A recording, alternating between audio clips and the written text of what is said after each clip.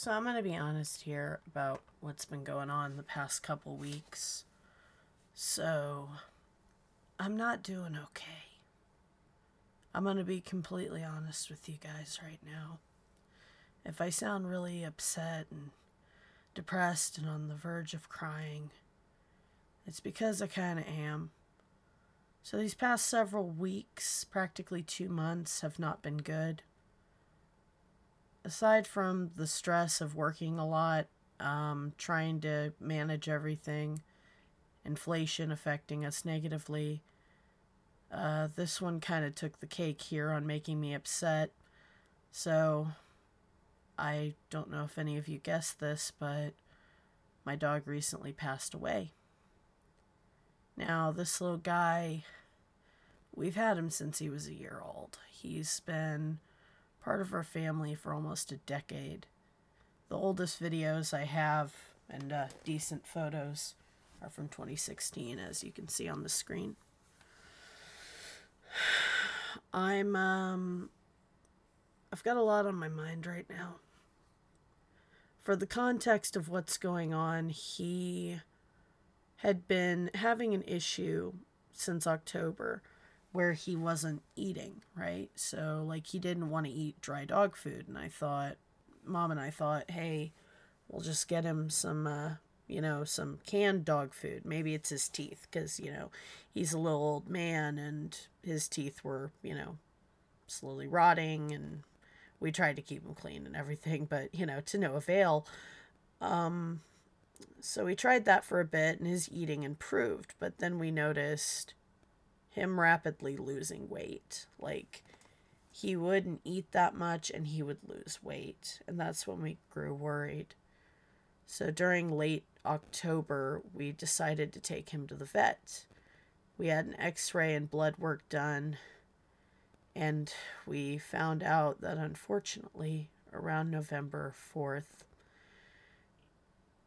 via the x-ray, he had cancer. A very aggressive cancer. And that he wasn't going to be able to have it treated because, he's almost 13 years old. So he's a little old man.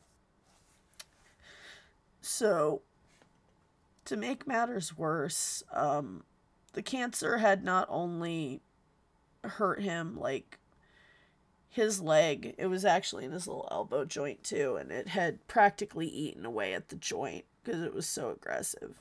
And it had spread not only from his stomach, but to his liver, and his liver was failing. And unfortunately, chemo and treatment were not an option because of how old he was and how aggressive the cancer was and the cost.